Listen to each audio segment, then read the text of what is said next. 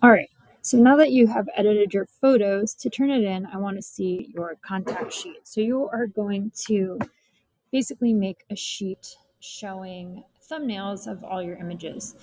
As you know, this term comes from darkroom photography, where you put your negatives on a piece of photo paper and make a contact print.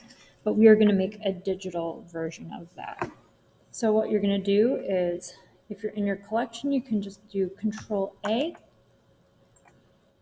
Control A to select all your images. This should include your edits as well as any rejects that you did not turn in. Then up at the top, we're going to go to the print module. We are then going to go to the template browser, and you're going to show the Lightroom templates.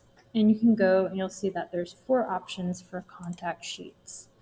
You can click through, and you basically want to make the largest thumbnails where all your pictures will fit in. Later on, you'll have a lot more pictures and you might have multiple pages. But for this project, you probably only need 1 sheet. You can also go over to layout and you'll see rows and columns, so you can adjust that if needed. So you could maybe subtract a row, and then that might make it a little bit bigger, where you could subtract a column and it'll make it a little bit bigger. There's all sorts of options here, but you can ignore most of them. Then what you're going to do is scroll all the way down to print job. You're going to print to JPEG file. That is going to save this as a file, and then it should say down here print to file.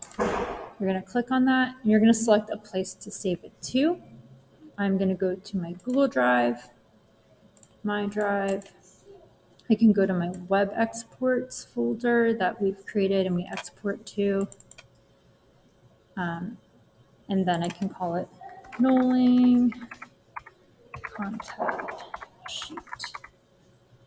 That way Knowling contact sheet. Then you're going to go ahead and hit, you can also save it to your Knowling folder if you have that already, and hit save.